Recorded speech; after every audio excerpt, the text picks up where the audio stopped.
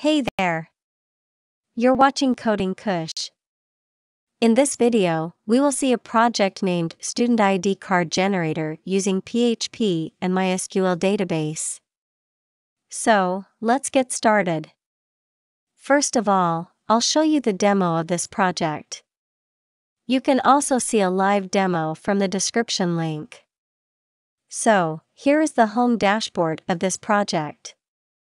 Here you can add a new student with his related details. So let's fill the form.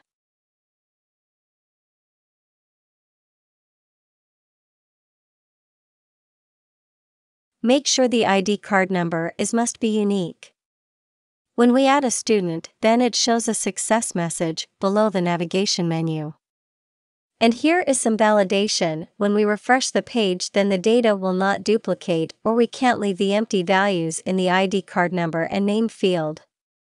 When you try to leave the empty value in the name and ID card number, it shows an error message that is very useful. Let's fill the form again with the unique ID card number.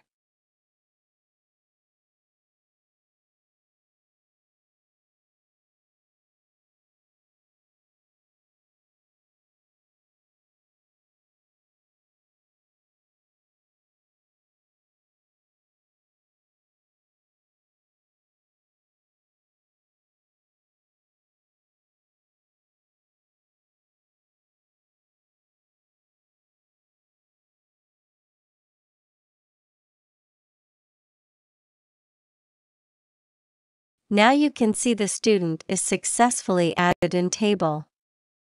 For your project, here is the Edit and Delete button to take action, so let's edit a student. Now you can only see the name and ID card number to edit. So here is our main focus: to generate an ID card, and if you want to edit and view the button, then you can watch our previous projects videos. We have already uploaded videos on that. So here is the delete button. It shows an alert button when you click on delete.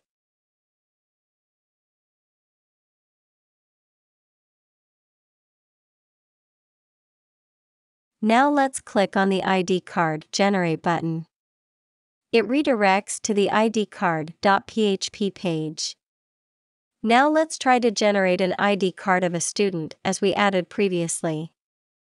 Do copy the ID card and paste it here, and now click on Generate button.